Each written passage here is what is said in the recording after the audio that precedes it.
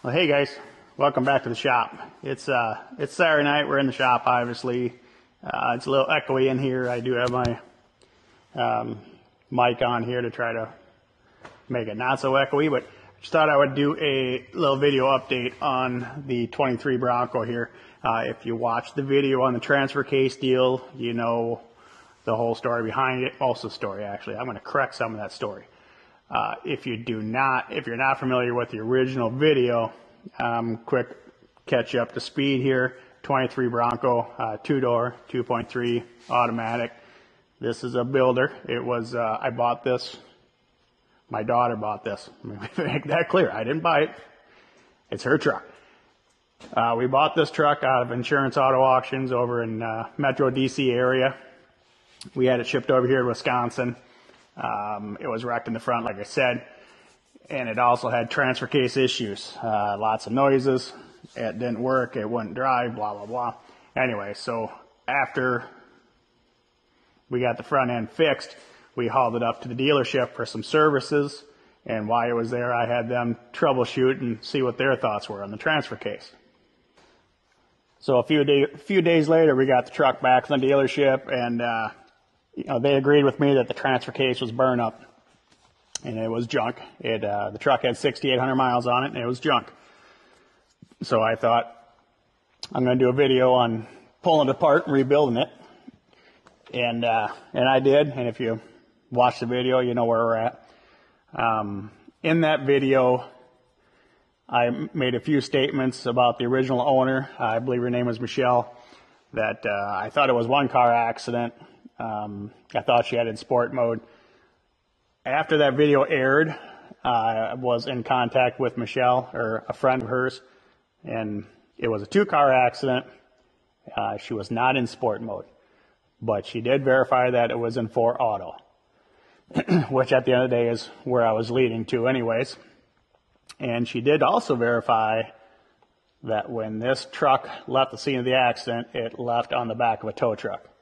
Yeah, not on a flatbed, but left on the back of the tow truck. So the back tires were on the ground. So that whole theory of the automatic clutches inside the transfer case engaging while the vehicle was being towed is, for the most part, it's true. And at the end of the day, that's what burnt the transfer case up in this truck at 6,800 miles. This video. The video on the transfer case had 154,000 views, and it had like 850 comments or something like that.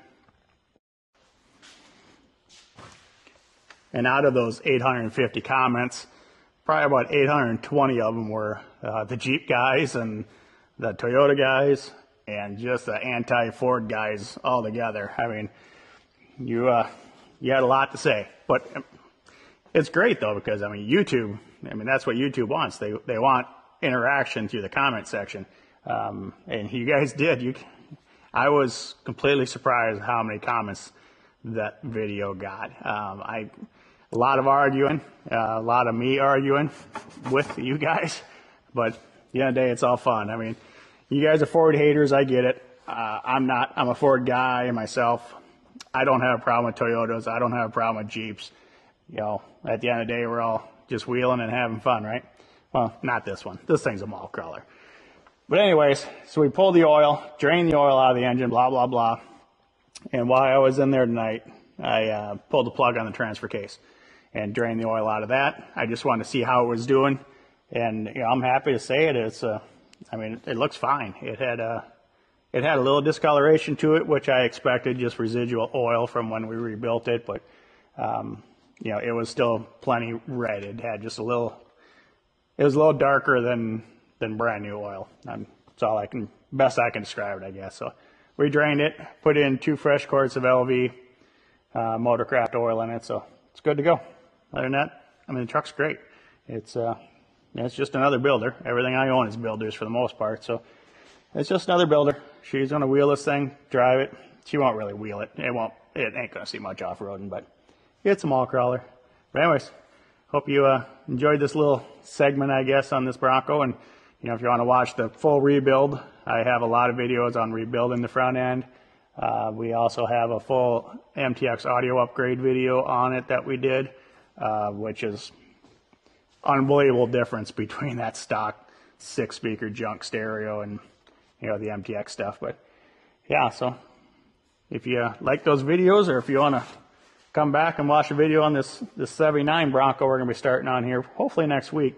It's going to get a complete paint job. We're not going to put it together. It'll go back to the customer for that. But anyways, if you like those kind of videos, hit the old like and subscribe and all that good stuff. And leave some comments. That was fun last time arguing with you guys. I actually did meet a couple of nice people through those comment sections, though. I ran into another gentleman that's having the same issue with his. It's a builder, same story. It's doing the same thing, and so he ordered the clutch packs for his, and I think he's gonna get it rebuilt. So curious to see how his turns out. If you're watching the video, comment on that. I want to know how you're doing. If you're getting that problem, if it takes care of your problem like it did ours. So anyways, we'll catch you on the next one, guys. Thanks for watching. I appreciate it.